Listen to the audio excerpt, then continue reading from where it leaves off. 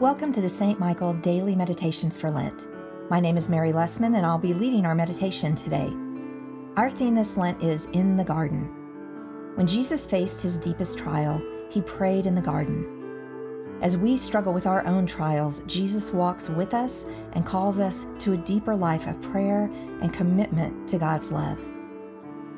As Jesus said to his disciples, "If anyone would come after me, let him deny himself and take up his cross and follow me." A reading from the Gospel of Mark, chapter 4, verses 35 to 41. On that day, when evening had come, he said to them, "Let us go across to the other side." And leaving the crowd behind, they took him with them in the boat, just as he was. Other boats were with him. A great windstorm arose, and the waves beat into the boat, so that the boat was already being swamped. But he was in the stern, asleep on the cushion. And they woke him up and said to him, "Teacher, do you not care that we are perishing?" He woke up and rebuked the wind, and said to the sea, "Peace, be still." Then the wind ceased, and there was a dead calm. He said to them, "Why are you afraid? Have you still no faith?" And they were filled with great awe and said to one another, "Who then is this, that even the wind and the sea obey him?" Here ends the reading.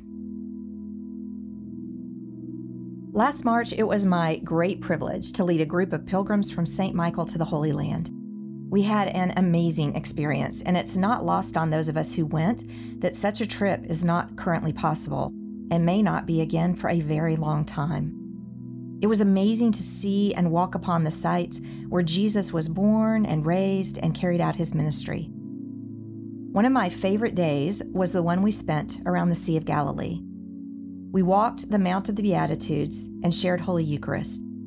We had touristy St. Peter's fish for lunch. We toured Capernaum, seeing Peter's home and the nearby sites of some of Jesus' miracles. We capped off our day with a late afternoon boat ride on the Sea of Galilee. It was all sunshine as we pulled away from shore. But about 20 minutes in, when we were in the middle of the lake, a rainstorm arose, seemingly out of nowhere. We huddled under the boat's roof and put on our rain jackets. 10 minutes later, the storm was gone as quickly as it had risen. In the past, I would read stories like the one today from Mark and think, really? Would the storm simply rise out of nowhere? Wouldn't they have noticed threatening clouds? Wouldn't the waves have begun to get choppy? But now I've experienced for myself the notoriously tempestuous weather on the Sea of Galilee that can change in a moment. The disciples are caught in this same rapid change in weather to the point of danger. The boat is being swamped, and they become more and more fearful. They cannot believe that Jesus sleeps on, so they wake him, challenging him with, "Do you not care that we are perishing?"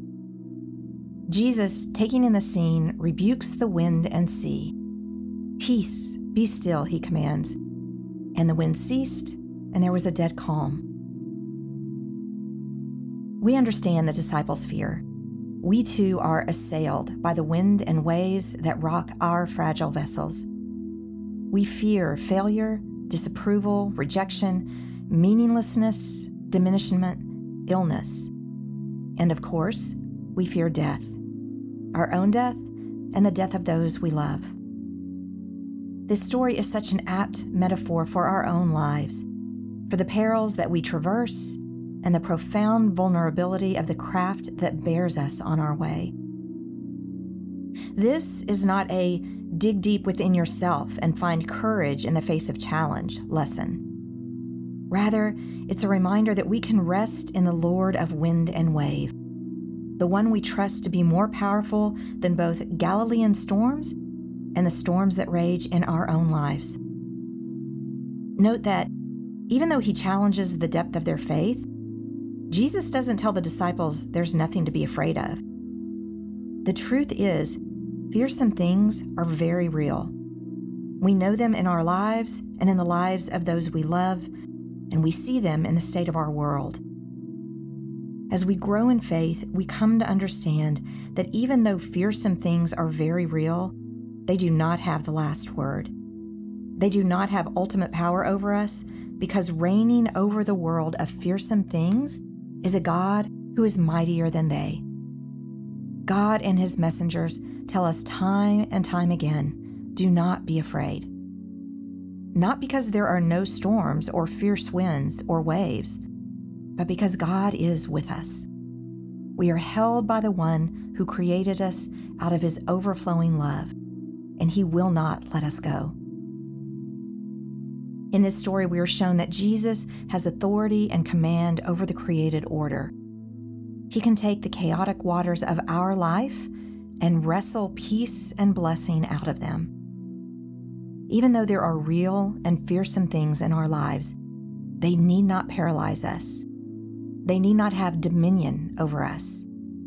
They need not own us, because we are not alone in the boat. Amen. Please join me as we continue with the Lord's Prayer. Our Father, who art in heaven, hallowed be thy name.